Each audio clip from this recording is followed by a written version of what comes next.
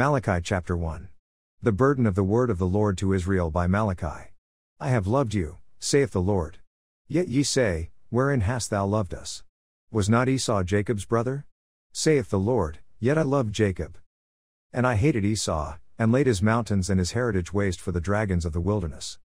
Whereas Edom saith, we are impoverished, but we will return and build the desolate places. Thus saith the Lord of hosts, they shall build, but I will throw down, and they shall call them, the border of wickedness, and, the people against whom the Lord hath indignation forever. And your eyes shall see, and ye shall say, the Lord will be magnified from the border of Israel. A son honoreth his father, and a servant his master. If then I be a father, where is mine honor? And if I be a master, where is my fear? Saith the Lord of hosts unto you, O priests, that despise my name. And ye say, wherein have we despised thy name? Ye offer polluted bread upon mine altar, and ye say, wherein have we polluted thee? In that ye say, the table of the Lord is contemptible. And if ye offer the blind for sacrifice, is it not evil? And if ye offer the lame and sick, is it not evil? Offer it now unto thy governor, will he be pleased with thee, or accept thy person? Saith the Lord of hosts. And now, I pray you, beseech God that he will be gracious unto us. This hath been by your means, will he regard your persons? Saith the Lord of hosts. Who is there even among you that would shut the doors for naught? Neither do ye kindle fire on mine altar for naught. I have no pleasure in you, saith the Lord of hosts, neither will I accept an offering at your hand. For from the rising of the sun even unto the going down of the same my name shall be great among the Gentiles, and in every place incense shall be offered unto my name, and a pure offering, for my name shall be great among the heathen, saith the Lord of hosts. But ye have profaned it, in that ye say, the table of the Lord is polluted, and the fruit thereof, even his meat, is contemptible. Ye said also, behold, what a weariness is it! And ye have snuffed at it, saith the Lord of hosts, and ye brought that which was torn, and the lame, and the sick, thus ye brought an offering. Should I accept this of your hand? Saith the Lord. But cursed be the deceiver, which hath in his flock a male, and voweth, and sacrificeth unto the Lord a corrupt thing. For I am a great king, saith the Lord of hosts, and my name is dreadful among the heathen. Malachi chapter 2. And now, O ye priests, this commandment is for you. If ye will not hear, and if ye will not lay it to heart, to give glory unto my name, saith the Lord of hosts, I will even send a curse upon you, and I will curse your blessings, yea, I have cursed them already, because ye do not lay it to heart. Behold, I will corrupt your seed, and spread dung upon your faces, even the dung of your solemn feasts, and one shall take you away with it. And ye shall know that I have sent this commandment unto you, that my covenant might be with Levi, saith the Lord of hosts. My covenant was with him of life and peace, and I gave them to him for the fear wherewith he feared me, and was afraid before my name. The law of truth was in his mouth, and iniquity was not found in his lips. He walked with me in peace and equity, and did turn many away from iniquity. For the priest's lips should keep knowledge, and they should seek the law at his mouth, for he is the messenger of the Lord of hosts. But ye are departed out of the way, ye have caused many to stumble at the law, ye have corrupted the covenant of Levi, saith the Lord of hosts. Therefore have I also made you contemptible and base before all the people, according as ye have not kept my ways, but have been partial in the law. Have we not all one Father? Hath not one God created us? Why do we deal treacherously every man against his brother, by profaning the covenant of our fathers? Judah hath dealt treacherously, and an abomination is committed in Israel and in Jerusalem, for Judah hath profaned the holiness of the Lord which he loved, and hath married the daughter of a strange god. The Lord will cut off the man that doeth this, the master and the scholar, out of the tabernacles of Jacob, and him that offereth an offering unto the Lord of hosts. And this have ye done again, covering the altar of the Lord with tears, with weeping, and with crying out, insomuch that he regardeth not the offering any more, or receiveth it with good will at your hand. Yet ye say, wherefore? Because the Lord hath been witness between thee and the wife of thy youth, against whom thou hast dealt treacherously, yet is she thy companion, and the wife of thy covenant.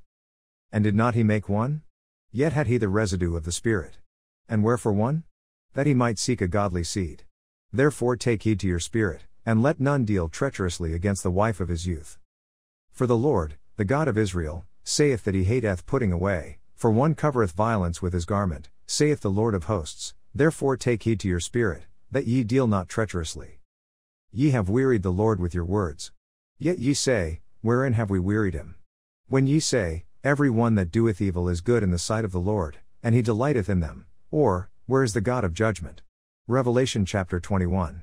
And I saw a new heaven and a new earth, for the first heaven and the first earth were passed away, and there was no more sea. And I John saw the holy city, New Jerusalem, coming down from God out of heaven, prepared as a bride adorned for her husband. And I heard a great voice out of heaven saying, Behold, the tabernacle of God is with men, and he will dwell with them, and they shall be his people, and God himself shall be with them, and be their God. And God shall wipe away all tears from their eyes, and there shall be no more death, neither sorrow, nor crying, neither shall there be any more pain, for the former things are passed away. And he that sat upon the throne said, Behold, I make all things new. And he said unto me, Write, for these words are true and faithful. And he said unto me, It is done. I am Alpha and Omega, the beginning and the end. I will give unto him that is athirst of the fountain of the water of life freely. He that overcometh shall inherit all things, and I will be his God, and he shall be my son. But the fearful, and unbelieving, and the abominable, and murderers, and whoremongers, and sorcerers, and idolaters, and all liars, shall have their part in the lake which burneth with fire and brimstone, which is the second death. And there came unto me one of the 7 angels which had the 7 vials full of the 7 last plagues, and talked with me, saying, Come hither, I will show thee the bride, the Lamb's wife. And he carried me away in the Spirit to a great and high mountain, and showed me that great city, the holy Jerusalem, descending out of heaven from God, having the glory of God, and her light was like unto a stone most precious, even like a jasper stone, clear as crystal. And had a wall great and high, and had 12 gates, and at the gates 12 angels, and names written thereon, which are the names of the 12 tribes of the children of Israel. On the east 3 gates, on the north 3 gates, on the south 3 gates, and on the west 3 gates. And the wall of the city had 12 foundations, and in them the names of the 12 apostles of the Lamb. And he that talked with me had a golden reed to measure the city, and the gates thereof, and the wall thereof. And the city lieth foursquare, and the length is as large as the breadth, and he measured the city with the reed, 12,000 furlongs. The length and the breadth and the height of it are equal. And he measured the wall thereof, 144 cubits, according to the measure of a man, that is, of the angel. And the building of the wall of it was of jasper, and the city was pure gold, like unto clear glass. And the foundations of the wall of the city were garnished with all manner of precious stones. The first foundation was jasper, the second, sapphire, the third, a chalcedony, the fourth, an emerald. The fifth, sardonyx, the sixth, sardius, the seventh, chrysolite, the eighth, beryl, the ninth, a topaz, the 10th, a chrysoprasus, the 11th, a jacinth, the 12th, an amethyst. And the 12 gates were 12 pearls, every several gate was of 1 pearl, and the street of the city was pure gold, as it were transparent glass. And I saw no temple therein, for the Lord God Almighty and the Lamb are the temple of it. And the city had no need of the sun, neither of the moon, to shine in it, for the glory of God did lighten it, and the Lamb is the light thereof. And the nations of them which are saved shall walk in the light of it, and the kings of the earth do bring their glory and honor into it. And the gates of it shall not be shut at all by day, for there shall be no night there. And they shall bring the glory and honor of the nations into it. And there shall in no wise enter into it anything that defileth, neither whatsoever worketh abomination, or maketh a lie, but they which are written in the Lamb's book of life. Psalms chapter 149. Praise ye the Lord. Sing unto the Lord a new song, and his praise in the congregation of saints. Let Israel rejoice in him that made him, let the children of Zion be joyful in their King. Let them praise his name in the dance, let them sing praises unto him with the timbrel and harp. For the Lord taketh pleasure in his people, he will beautify the meek with salvation. Let the saints be joyful in glory, let them sing aloud upon their beds.